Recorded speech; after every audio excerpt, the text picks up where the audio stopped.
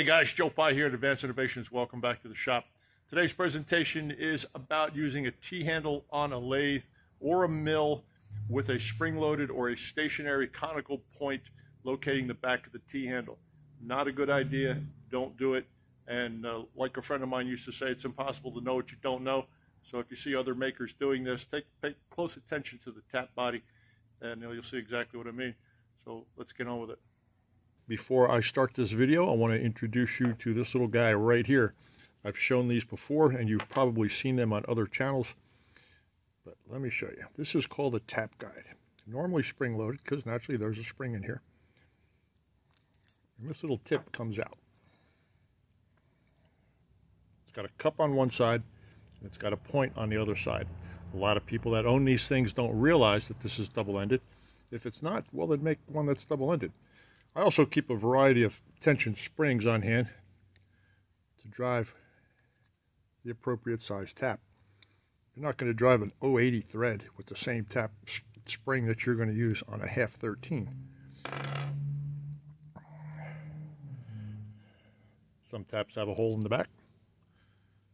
It's okay to engage the center and just watch the progression of the tip as the tap gets deeper. Give you some visual reference on how deep you've just tapped that hole.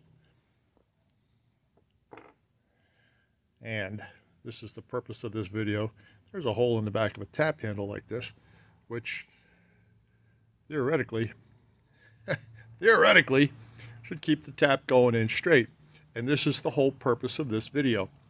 I continue to see other channels using tap handles with a spring in the center and driving the tap in and professing that, hey, look at that, it's going in straight.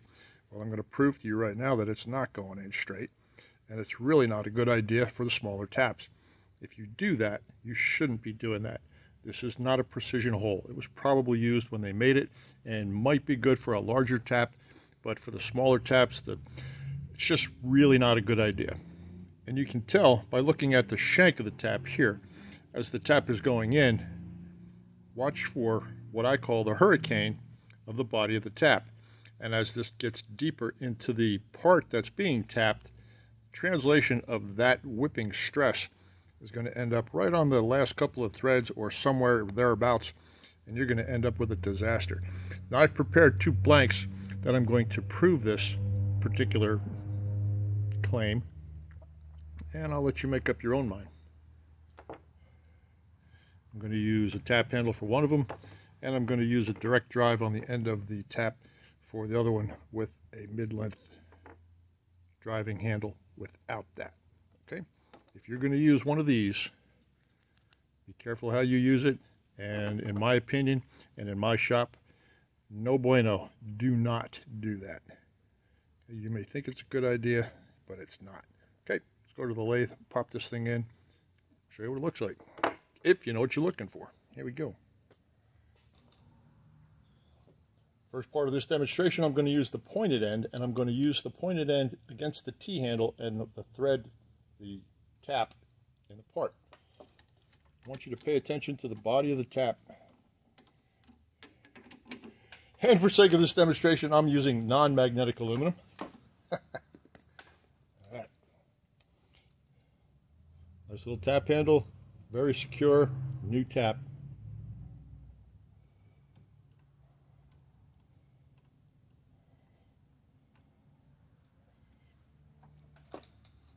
Okay, ideal setup. Spring-loaded center, T-handle, tap, part. For sake of demonstration, I'm going to spin this in reverse. Zoom in on that so you can get a really good look at that. All right, guys, a little bit closer look. We've got the T-handle, and for those of you that are going to say, I don't believe it, check spring-loaded center, T-handle, tap. I'm going to spin this in reverse because I don't want it to start to engage, but pay attention to the body of the tap versus anything in the distance. Watch. Look at that. Can you imagine if this tap was only 1.5 millimeters in diameter and you were driving it into a piece of brass thinking this was a good idea? After something that you worked on for hours and did a really good job with and you were proud of, and something so stupid happens and snaps that tap off. Not cool. Now I'm going to use the exact same tap, but I'm going to reverse the center of this little driving feature right there, and I'm going to drive the tap from the end of the tap using the exact same tap. I'm going to pull this out of here.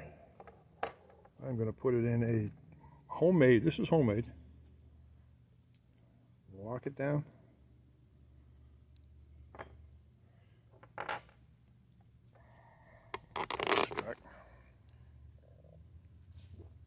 I'm going to reverse the center on this. Put it right back in the machine, exactly the same setup that I just had as far as using the chuck in the center. I'll reverse it.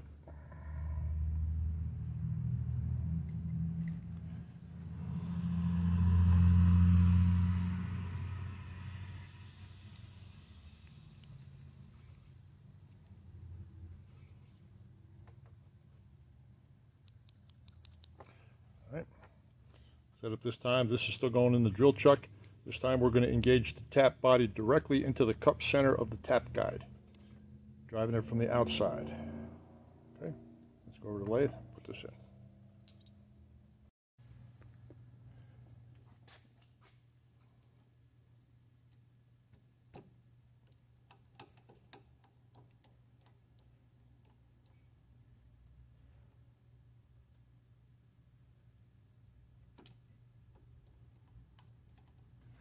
Okay, we are driving directly off the end of the tap here, turning it in reverse. Watch the concentricity of the body. Night and day difference. T-handles are not precision instruments. Do not trust them as a precision instrument.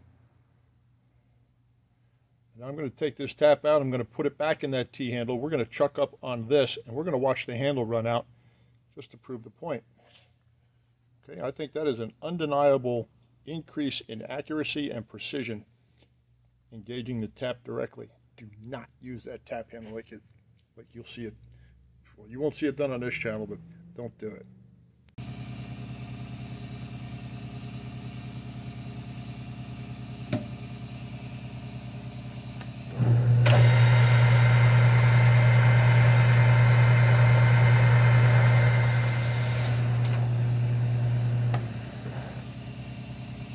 Tap it straight. Spin it around, expose only the square.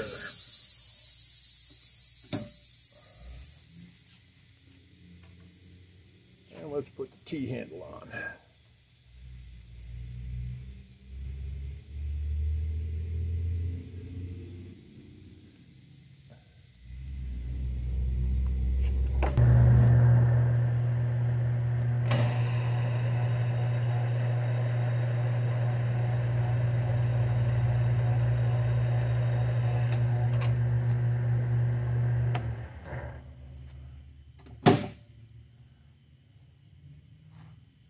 I think I've made my point about using the T-handle with the spring-loaded center. Don't do it.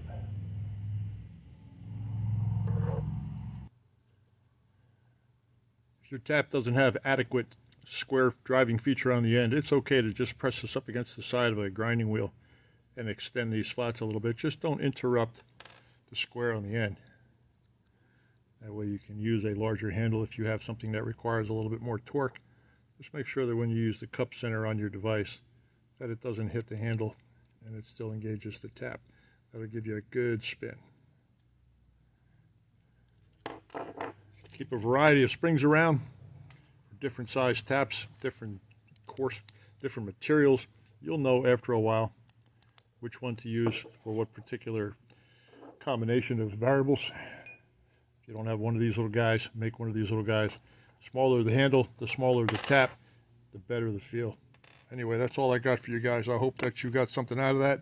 Do not, one more time, do not use this with a spring-loaded center and think you're going to get something good. You're not. Just don't do it. Don't do it. All right, enough ranting.